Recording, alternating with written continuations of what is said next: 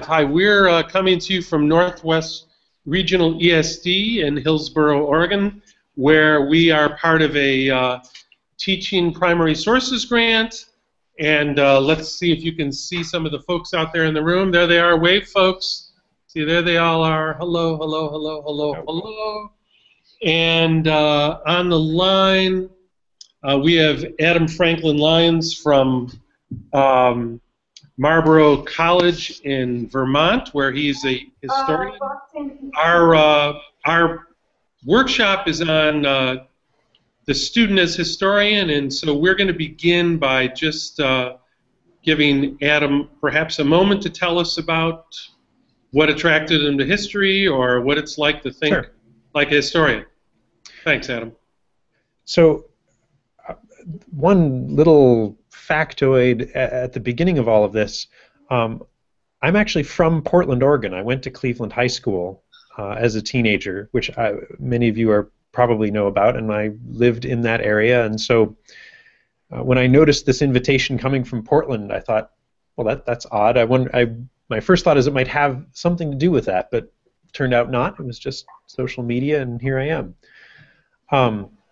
I actually got into doing history by doing music history first. I did a fair amount of background in music, and one of the things that when I started doing history through the music is that the music itself is pretty uncertain, especially when you go back to doing medieval music. My specialty is medieval Europe. I work on the 14th century now, but the music that I worked on I did some in the 9th century and some in the 12th century. And the music, the manuscripts that we have, especially from the 9th century, we don't really know how they sound. We have no idea. And so that was my sort of undergrad introduction to the uncertainty of doing history, which is something that I still really enjoy and that I think is part of the key of why we use primary sources to teach. It's one of the things that I definitely notice, and I know that you've covered this a little bit and looked at people like Sam Weinberg, right, thinking like a historian concept, is that when we go to do history, we don't really know what we're going to find, and we can't find out everything. And that limit on it is part of what I find really fascinating about doing it. But I do notice when I teach intro history, first-year college, and the conversation that Sam has in his article with the 16-year-old is really emblematic of this, is that people want to know what the story is. Well, when you give them a document, how am I supposed to understand this? Where does this fit in? But we don't always know that. And in part, being a medievalist, I feel like this is really emphasized in medieval Europe, where we have the sources we have, not the sources that we want. It's a little different doing 19th, 20th century. You still don't have all the sources you want, but you certainly have more. So I do like the that's what I like conveying to students, is how uncertain and how little we know. That then gets them asking all of these questions, thinking about what does the source tell us, what are we inferring, what are we guessing from it. And so that, I feel like, is the main thing that I go for. That's what I find most interesting when I read primary sources. I read things that people have never read. Still in the 14th century, I can open, right now I'm reading letters between people, and I can open a letter that I'm pretty sure nobody's read in 500 years. So we only know what's there because I'm looking at it. And if I'm guessing at something, my guess is as good as anybody else's. And that's a fun thing to sort of convey to students and what they're doing. So that's just a few minutes short intro. I'm happy to go right to questions. So does anyone want to lead off with a question? Something you're wondering? Oh, come on. Okay, I'm going to ask you. Okay, go for it. So one of the difficulties I've had with asking when you're looking at biases and things like that in primary documents, I have kids say, eventually when you talk about the difficulty of finding the truth, they just think there is no truth in it all. History sort of becomes pointless because it's all just whatever I think is fine. How do you get to significance of history and some sort of truth in history, sifting through all the different biases?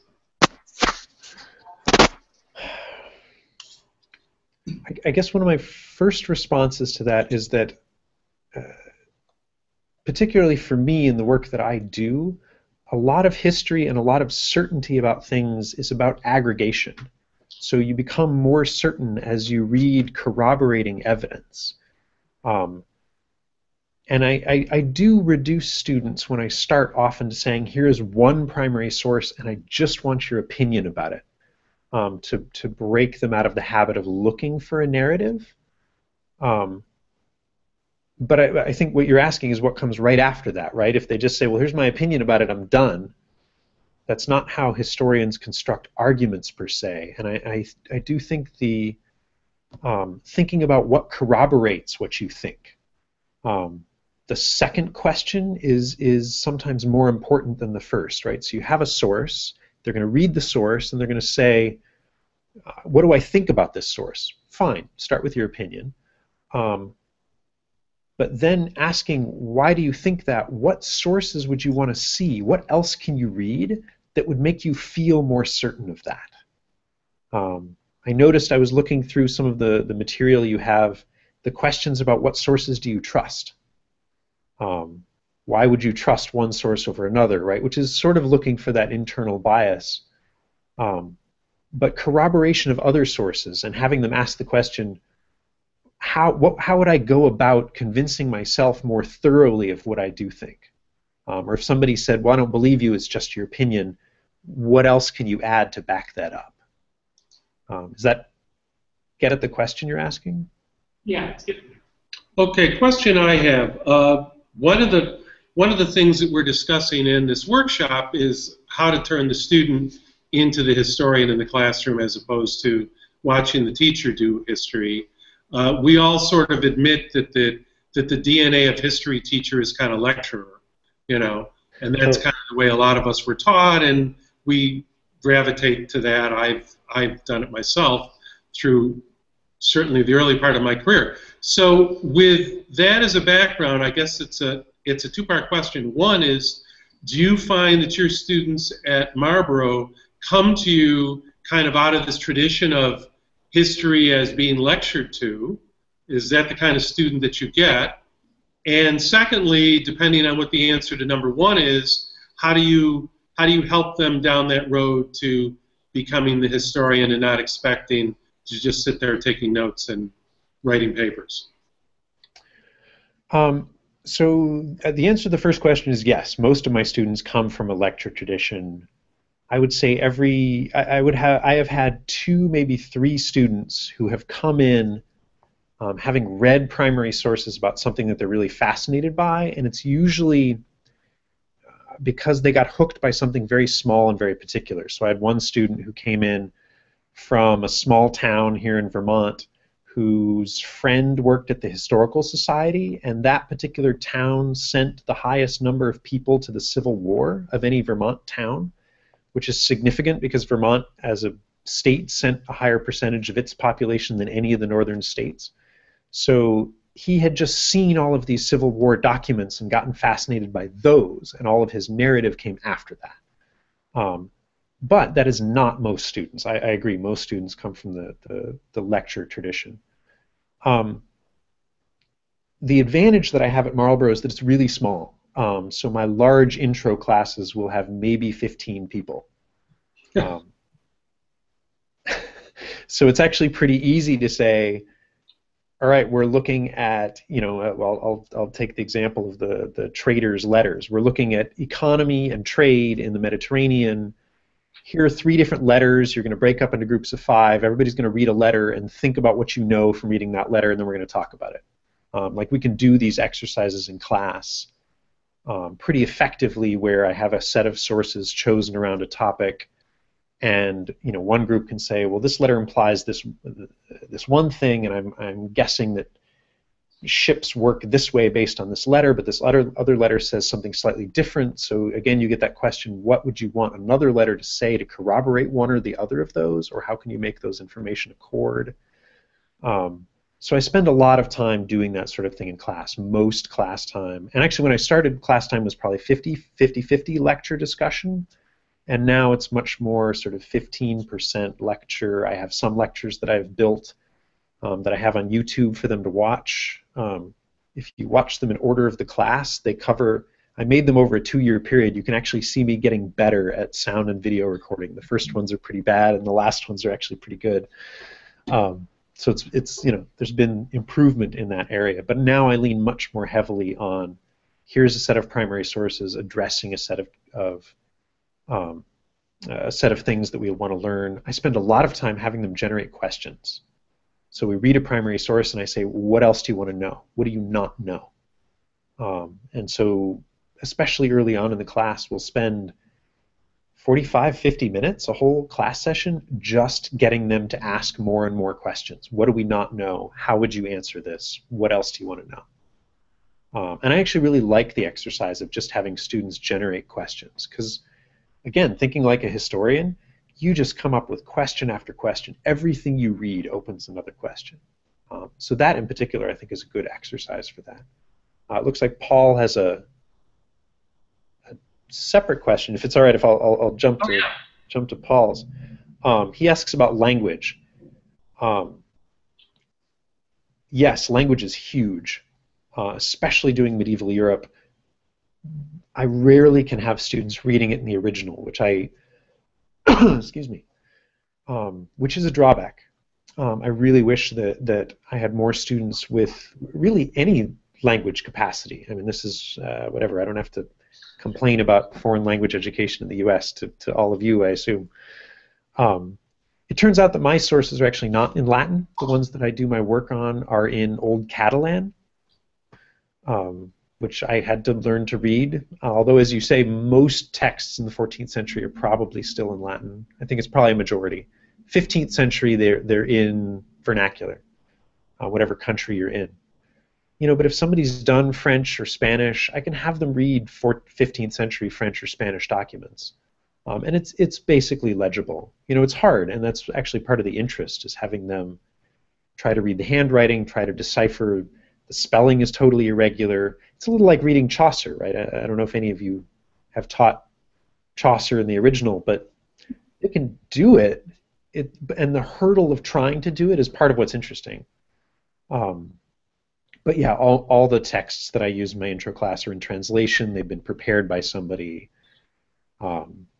Sometimes I'll have them buy a published set, depending on if there's a specific topic I want to get to that has a really good source collection that's been translated into English. But yeah, that being a historian, the act of reading in a different language and translating it into my own is a big part of my experience, that I actually don't have a good answer for how I translate that into my students' experience. Questions yet? Use the Library of Congress site at all?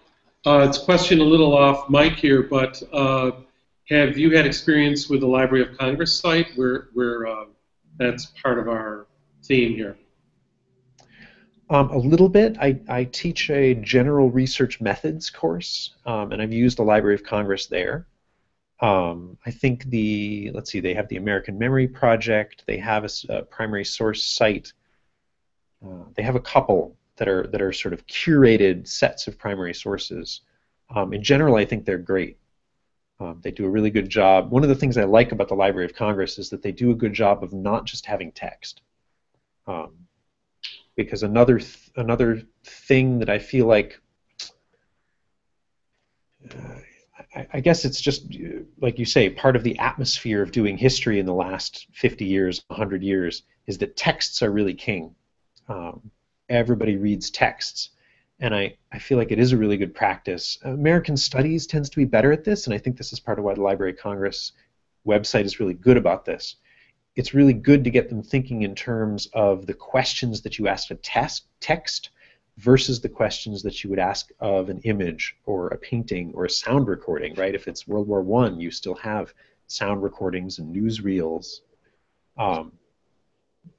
Because the sorts of questions historically are fundamentally similar, but you get different sorts of certainty and different sorts of knowledge about what's going on. I think painting, that's especially true of paintings, right? Art historians are a separate subgroup for a reason, because there are practices and standards in painting that make it a very different thing to read than a text. And I like that the Library of Congress has a pretty wide variety of types of primary sources in its curation. So I'm wondering, the challenge that our teachers have, that I had, was making history relevant to students. Now you're teaching in a very distant time, a very distant place, and I'm wondering if you use things like essential questions or any techniques to try and get students more engaged in studying medieval history. It's funny because medieval history, I think what I tend to use actually are gateway drugs. Medieval history, the students who come to it, are really fascinated by it, are almost invariably fantasy fans. I get a lot of Tolkien fans, right? Like, Tolkien is sort of a gateway drug to Middle English. And I've now actually incorporated assignments into my history course. There's a really excellent essay by Umberto Eco, who is both a medieval historian and somebody who writes medieval fiction that is better known than his history, for sure. But he has a great essay called Medievalisms that talks about the ways that the medieval past gets used in modern film and modern literature. So film is another one. I get lots of students who are fans of some form of, Crusader film or whatever, Monty Python, right? There's a huge variety. The medieval world is really popular in film. There are a lot of time periods that are. There's a genre of Roman film and whatnot. But the students that I get usually have been hooked by some sort of modern media version of it. And I know other teachers, friends of mine, who teach courses specifically on medieval culture in modern media. And that, it's not exactly relevance, right? It's not the same thing that you're asking, I think, but it certainly gets people interested.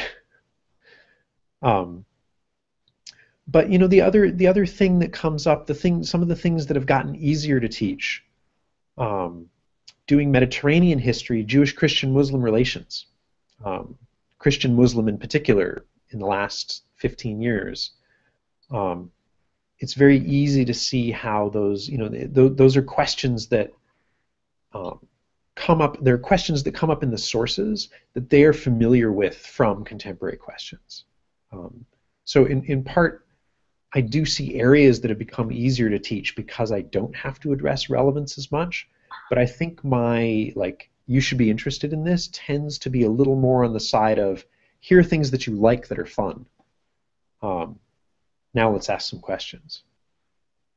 So yeah, it's not exactly the essential question model, but I'm not opposed to that. Okay. There's some other great Stanford has a course digging into medieval manuscripts. Mm-hmm. I'd like to know if he's looked at that and if he goes through those same topics of different types of manuscripts. It's been asked, Stanford has a course in digging into medieval manuscripts. Is that something?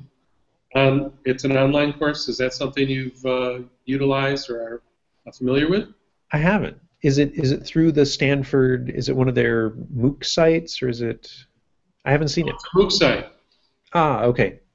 But it's incredible. The videos Great. are incredible and the manuscripts. Nice. Well, it's highly recommended, so you get to learn Great. something from us. Yeah. Send it to me. Some other questions, because we're going to wrap this up in a little bit. Well, he's putting now. Don Anderson has a question here on the side, actually. Oh, okay. Sorry, it's been up there for a couple of minutes, so I don't mean to put you off, but his question is one that I run into a lot.